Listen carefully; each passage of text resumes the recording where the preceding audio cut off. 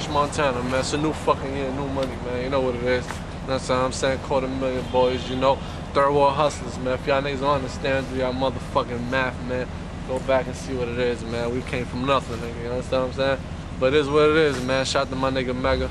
Everybody on their motherfucking grind, cause I'm still on my motherfucking grind. I'm next up the bat, nigga. So you know what it is, nigga. What's going on, everybody? It's your boy back with another video. Today I'm gonna be talking about who I really am and the racial discrimination on my channel and what I'm gonna do going forward. There's gonna be some things happening. Okay, first of all, I want to tell y'all this right here. See this DVD? I used to shoot videos and do interviews, and I used to put these out. Now I did these DVDs with a lot of various people. Smack DVD, The Come Up, all those DVDs. If you know anything about hip hop, Smack DVD, the guy from URL, the battle rap, my friends battle rap. You know, y'all might actually see me in some of those videos. I'll be there at some of those events. But that's because my friends rap. They do music. So I was the dude that went to school and got good grades. I went to visual art school, and I learned how to do a lot of visual art stuff. And graphics and technology was always my thing growing up. Now, my friends used to make fun of me because, yeah, I hung out, but I went to school. I had the type of mother and father that I had to go to school. So, you know, my father was the type of person that the greatest incentive for me growing up, I'm going to tell you a trick that works. If you're a parent, this will work. It worked for me, man. My father used to tell me, my mother and father brought me a Nintendo when I was little. I grew up in the 80s, right? I'm going to tell you a real quick story. And this shit works if you're a parent. Check this out. They told me if I wanted a new game, I had to beat the other game that I had, and I had to get 100 on my next test. Y'all know how many hundreds I got when they told me that, and I played Zelda? Zelda was probably one of the first games I played.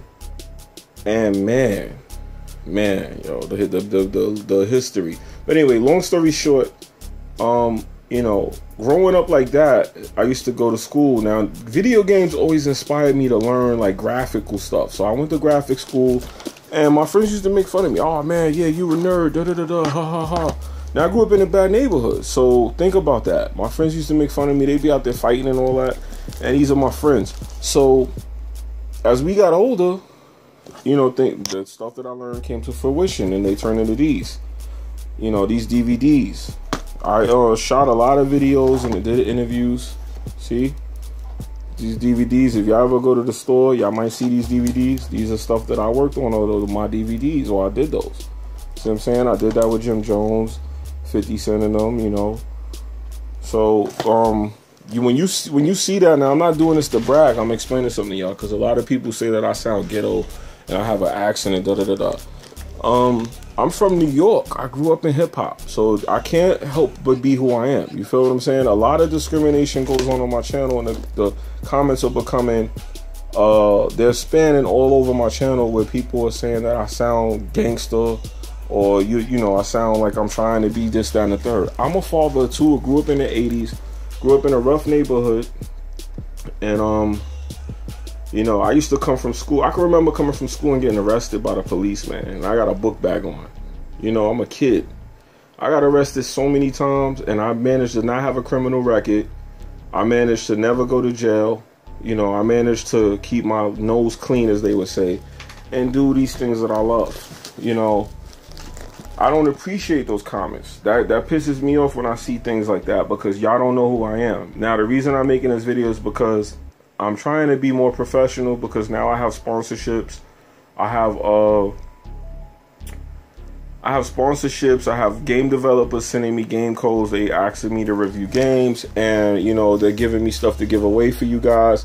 So I'm figuring to myself, you know what? This is not good if people think that I'm some kind of person that's advocating anything ignorant or gangster. I'm a father too, so why would I do that? I have nephews that are subscribed to me and they watch these videos. I don't want them thinking that being ignorant and stupid and acting like you don't have the education is okay. I never ever came off that way at all, but because of my accent, maybe you guys think that. Because I know when I go to like North Carolina and Virginia and all that, people automatically pick up on the accent, and they kind of get this impression of, oh, what's this guy about? And I get that, but I wanted to make a video to let you guys know going forward, the Twitter fingers are retired. I had E-Savage moments on Twitter. I mean, I'm gonna cool out with that too. I'm gonna stop tweeting stupid shit and all that, because people might start taking that the wrong way. It's unprofessional. I got companies looking at me, and Going forward, there's going to be a lot more reviews and a lot more live streaming and a lot less of the other videos, like the commentaries, giving my opinions and stuff like that.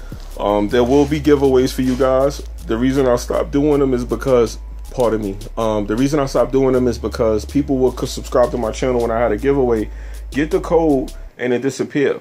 Then I would see the same people in other YouTube videos, of course, being live, liking stuff on their timeline on Twitter.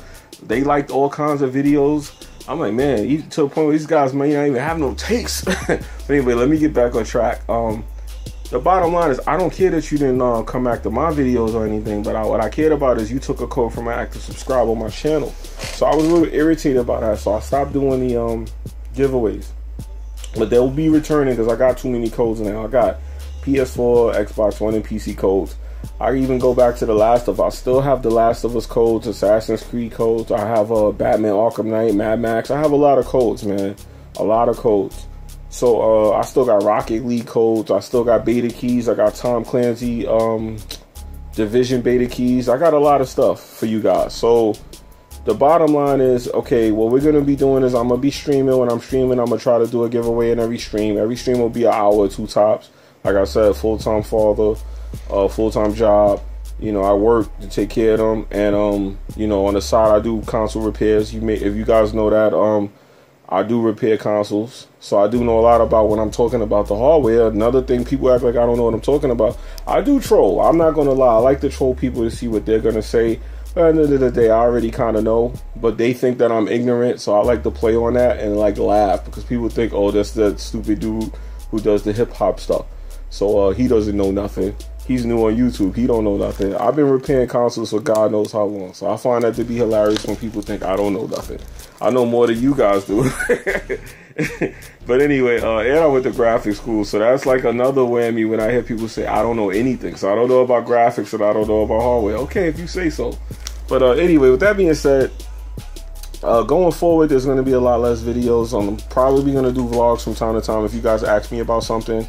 I know you guys want me to do a y'all guys want me to do like a run through of my gaming setup, but the reason I haven't done that is because if you look here, I actually have two gaming setups in here. I have one for the 4K stuff. This is like where all the next generation stuff is, and then I have my last generation gaming setup in the other room. If I go in the other room, you'll see another Xbox One and another PS4. People don't understand that when I do reviews, I do them on an offline console. People say, oh, check the trophies and da-da-da. People do reviews.